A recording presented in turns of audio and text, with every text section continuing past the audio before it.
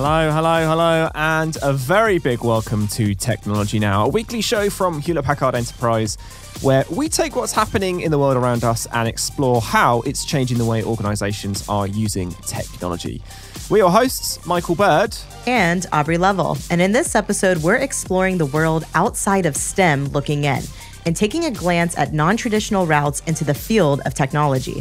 We'll be exploring how changing needs in IT is creating demand for a more diverse skill set. We'll also be talking about how tech organizations can bring in different individuals with diverse backgrounds. And we'll be looking at how the tech of the future will need more than just the ability to code. So if you're the kind of person who needs to know why what's going on in the world matters to your organization, then this show is for you. And if you're enjoying it, do make sure you subscribe on your podcast app of choice so you don't miss out. Right then. Here we go. So, despite news of doom and gloom in the tech industry, it's still growing at an incredible rate and demanding more labour and human resources than ever before. Upwards of 30% of tech jobs are going unfilled globally. And it's not just due to the lack of people wanting to get into the field.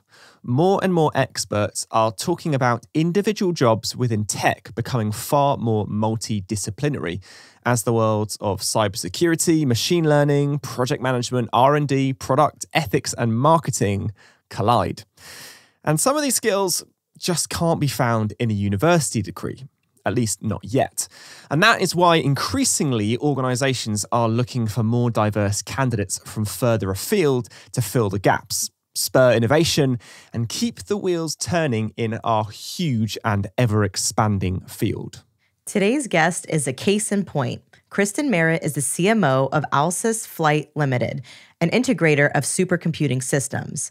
Kristen received a degree in classics, which she's turned into a career in supercomputers. She's also a part of Women in High Performance Computing, an organization dedicated to representing and encouraging more women into the field. Kristen, thanks so much for joining us. Talk to us a little bit about your background. How do the skills of classics translate to IT? I fell into tech, to be quite honest with you, but I've always been alongside of it. So growing up, I was the kid who played Mud instead of D&D. So I was on the dial-up, going in as a 16th level Elven Ranger, and I would be in the skeleton yards chatting away to everybody, having a good old laugh. So when I went off to do university, oddly enough, I thought you went to university to be an academic and to study, and I found classics to be a really fascinating field. But one of the things that I learned when I got out of university and I started looking for work is that when you have a degree that has got a lot of disciplinary sides to it, so you have languages, you have art, you have history, it kind of gives you a lot of tools in your belt that are translatable. And I don't think a lot of people are aware of the ability to translate their academic side into a job side. So in the case of tech, the way that I got in is actually through my languages background. Classicists have to study multiple languages. So when someone showed me code, I just realized it was another language. And as soon as I got into that, I was flying. So that's how it happened. And I guess there's that ability to break down technical jargon and translate it into plain English. Is that something that came from doing your degree? Yes. Well, yes and no. I mean, experience obviously is what's going to get you in there. But like I said, it started with the code, right? In fact, my former mentor, Mike Masciopento, he called it like getting on the phone. Coding is like getting on the phone and calling people and telling people to do different things. And he was the first person to introduce me to the idea of storytelling and to explain concepts through stories to people. He taught me not only how to do some coding, he began to teach me how to train people. At the time I was working in enterprise tech, high performance computing is also large scale. And so as we went along this journey, I began to see that my strength actually began to reside less in the coding element, but I actually got much, much stronger in writing the stories. And that began my career working alongside a lot of these wonderfully talented people in technology, telling their stories and getting the word out about what they were up to. Is there anything particular in the field of high performance computing that you think your skills play really nicely into over, say, the rest of the tech sector? High performance computing is not an easy field to explain. It kind of is because people have seen the machines and like Mission Impossible where people are dropping down into the ceilings or crashing through windows, which, by the way, no one would ever put a high-performance computing machine next to any type of sun. But it would be those kind of things that like people have a familiarity with. But I think by being able to gain in my academic background and then to take it forward in my career about looking at a problem from many different sides, it means that I am able to translate those requirements. So you have in high performance computing people who do just want to see the very high level view. But because of the complexity, there are people who are specialists within the field who like to drill all the way down into one particular element, such as compute or storage or networking, and be able to kind of like explain those concepts from both the high and the low level. Honestly, the multidisciplinary side of my degree in classics, I think, was absolutely beneficial in being able to explain that to the general public. Looking at your network and what your clients and partners are after, what kind of skills are becoming more in demand in your experience, and how are non-traditional candidates well suited to them filling those gaps? Well, okay, so I'm going to say that this past month, the month that we're talking is March, which is Women's History Month. I had an opportunity to interview quite a few women who work in this field. And one of the things I actually asked was that question. It was like, what do you think? What do you think is going to happen? And they actually said the words multidisciplinary to me a lot. And what I'm beginning to see coming out of universities, especially with education, is almost like cross-pollinated degree types. So we've got people coming out with degrees in computer science and linguistics. We've got people coming out with degrees in physics, but also biology. So someone referred to it as the hard and soft, or the analytical and numerical sides. I think that a lot of the future in tech is going to take people who can look at problems from more than one direction. And I think mixing those into people who are specialists, I think that's going to drive it all forward, because having people who are willing to ask questions or ask what you refer to as kind of dumb questions, like, oh, I'm going to ask something out of left field. It's amazing how that can jog people forward. And I think that going into the future, we've got a lot of students out there who want into tech and have all these little tools. And I think that the universities are starting to see it. I think that the institutions and companies are starting to see it. And I'm hoping that what the future is people being able to pull together from their own academic and personal experience to build these careers and not be so focused on, I must be a computer scientist, I must be an engineer in order to get something forward. So history is all about storytelling, narrative, and layering intelligent insight over data. How important is that in working with emerging AI technologies, such as things like chatbots or natural language processing and machine learning?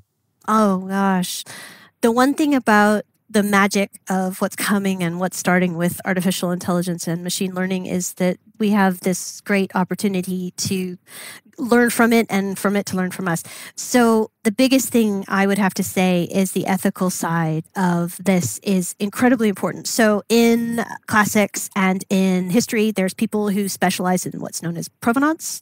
So you're talking about knowing the origins of something in order to build forward to a better future. So there's many academic papers about where they think something came from or where something originated and what it went from and what it came to. And I think that we're going to see a lot of people who are more like an archivist or a historian come into play in a new and exciting way in AI and ML, because they're going to be trying to bring forward as much information around the data, as much information around the processing as possible in order for people to get a better picture, a better result, a more ethical response, a more progressive response from what's coming up right now in AI and ML.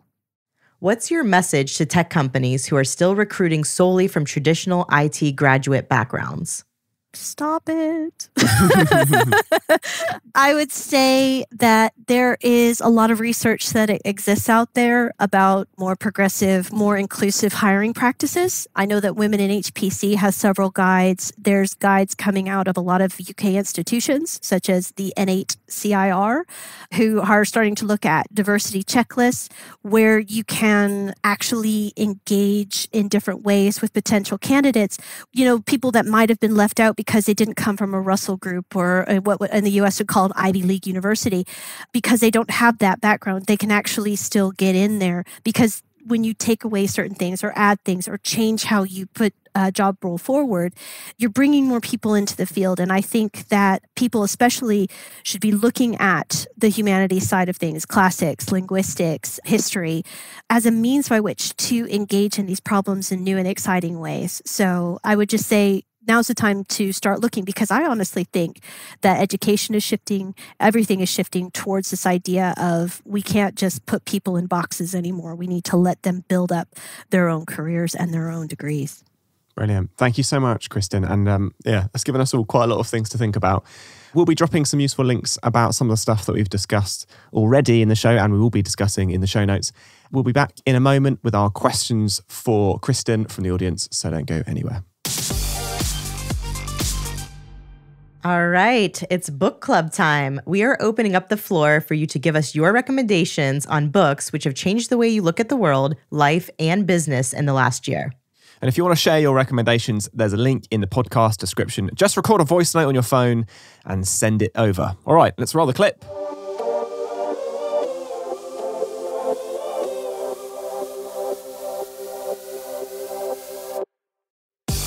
Yeah, my name is Joachim Schulze. I'm a professor for systems medicine at the German Center for Neurodegenerative Diseases. And one of my recent books that I really liked is one of the latest biographies about Alexander von Humboldt, who was one of the biggest scientists of his time.